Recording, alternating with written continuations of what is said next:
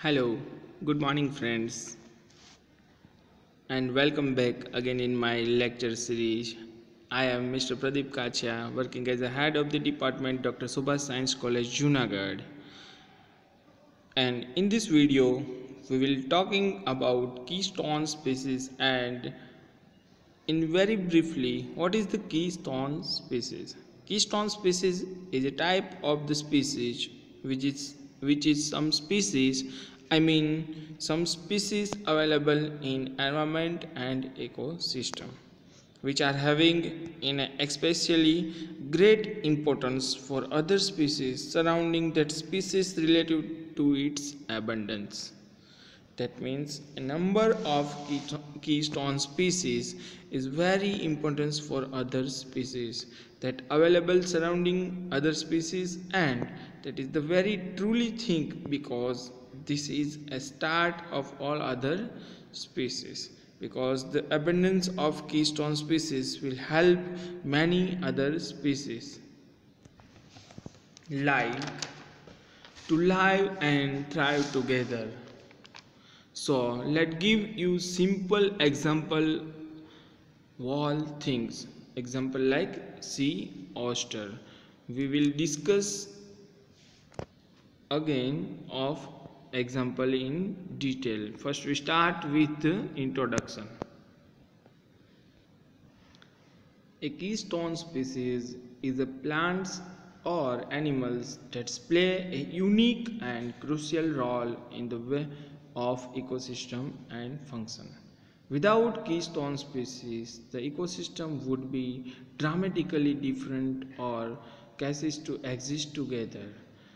The concept of keystone species are first described by what is the keystone words. It's 1969 by Robert T. Penn. Robert T. Penn is a professor of zoology at the University of Washington. It figures on some starfish, bulk amount in the starfish. Starfish is the keystone predator and mussels like keystone prey. This figure shows the benefits of keystone species like regulation animal population. Some example we discuss in this presentation: pollination, remove genetic weakness, recycle the nutrition waste, and enhance the habitats. Keystone species is an organism that helps hold the system together. This is the main key role function of the keystone species. Without its keystone species, ecosystem would look very different because some example are there. Some we discuss some example. आपने सुना ही होगा एक keystone पत्थर है जिसमें पूरी building टिक सकती है, बट इस तरह ही कीस्टोन स्पीसीज है जिन पे पूरा का पूरा एक इकोसिस्टम कम्युनिटी स्ट्रक्चर है वो टीका होता है.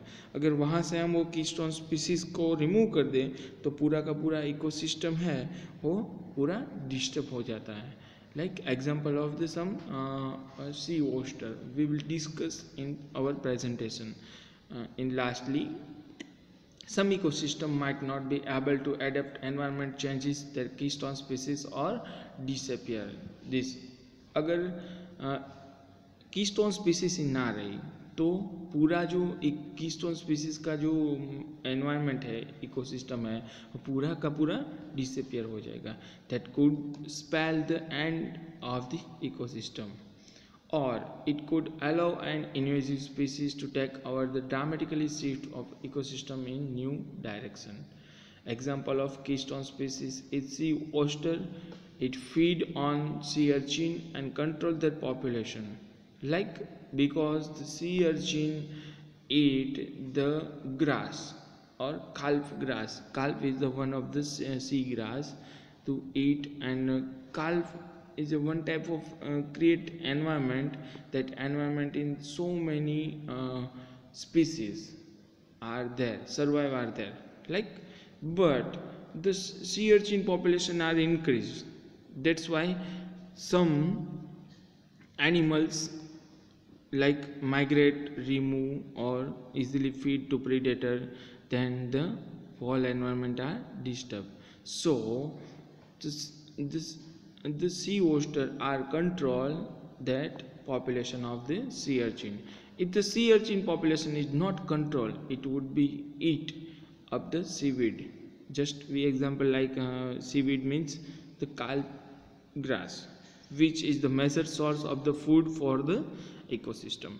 A keystone species is often but not aware. Predators, herbivores can also be keystone species. For example, in African savanna elephant are here the figure show the elephants are control the trees population because the in forest so many trees tree population are increased, then survival rate are automatically decrease some big animal like elephant. For example, in African savanna elephants are keystone species. It controls the tree population which makes the grass thrive and sustain grazing. Unfortunately, tree population is increased, then some grassland are automatically decreased. Then the herbivores animal also its population are decreased. Foundation species. What is the foundation species? It refers to the species that create a maintenance of the ecosystem. Means its main role of the in the ecosystem. It has strong role in structure a community and can occupy the trophic level in the food web. Like coral. Example like coral. Corals in this figure shows in just so many fish population are nearby the coral community is the foundation species like coral. Coral are the one of the example of the foundation species. It produces the reef structure and which countless other organisms include human being live, because the some species are increased, then ultimately the human are catch the fish and survive. Other example of the foundation species are hardwood forest, kelp based and seagrasses meadows. And next one is the umbrella species. An umbrella species is a large animal or other organism on which may other species depend. In depend, it umbrella species means that it depend indirectly one to other. Umbrella species are very similar to keystone species, but umbrella species are usually migratory and needed to large habitat. Protecting umbrella species automatically protect host of the other species. The name shows the umbrella. Umbrella means to protect other species. Okay, the tiger. Tiger are the example of the umbrella species. Effort the save wild tiger in forest area. Also they accomplish the goal of the saving other species there such as the leopard, boar, hares, antelopes and monkeys.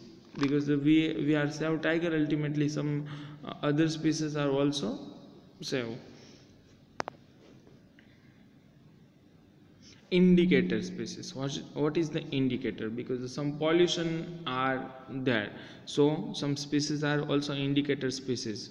An indicator species is the plant or animal that very sensitive to environment changes in ecosystem, right? It is a short definition of the indicator. Okay, environment changes in ecosystem, sensitive environment changes. Indicator species get the effort almost immediately by damage, for example influence such as the water pollution, air pollution or climate changes to the ecosystem, and gives the earlier warning. Example of the indicator species: lichens are the indicator of the air pollution, especially of the sulfur dioxide. In environment or water, sulfur dioxide pollution are increases. The lichen is the indicator of the sulfur dioxide. Adult frog and toads. Adult frog are good the indicator species since the skin of the adults are moist and permeable, allowing the numerous pollutant entry into their body, like water body, ponds. Tadpoles live in the water and indicator water quality issue. Salmons are the indicator species of the wetland ecosystem.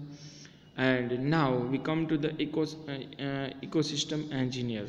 because so many species are the control the ecosystem and further use. These are the organisms that create the modify and maintain the habitat. Like engineer works means to maintain the work and maintain the habitat. Ecosystem engineer can alter the distribution and abundance of the large number of plant and animal and significant modify biodiversity. The best known example of the ecosystem engineers are humans, homo sapiens. Like two types of ecosystem engineer are there. Here the figure shows the one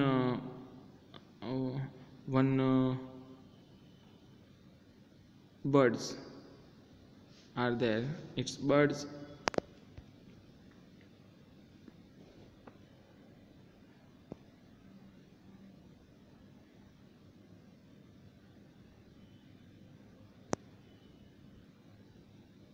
Its birds is the vulture is the good example of the ecosystem engineer. Allogenic engineer, they change the environment by transferring living or non-living materials around them. Like example of beavers create the dams and streams which saw the movement of the water behind the beaver dam and pond of still water is formed. This pond is the colonized by animal and plants that typically live in lakes rather than the streams.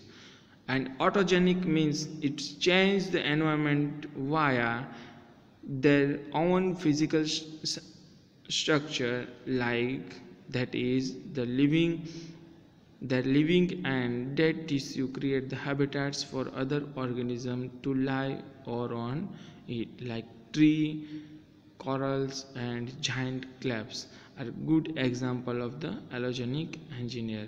Here the one figure shows the sea oyster. Before earlier discussion we one example of the sea oyster. So we very good example of the sea oyster and we describe in detail. If we talk about keystone species, why it is a keystone species? In example of the sea oyster, just assume a simple scenario in ocean. Most of the region you can see their kelp forest. Kelp means the one type of the grass. You can see here green color kelp is the look like the algae. Kelp means a type of the plant. Kelp is the present throughout of like algae, and kelp is the one type of the plant like algae. So kelp produce the forest in their ocean under the water, or it's called the underwater forest. This forest home for millions different species, ocean species, vertebrate, invertebrate species. Mostly invertebrate species live there. They live there and it's a home for the many fishes, many vertebrates and invertebrates there. The kelp forest it is a home.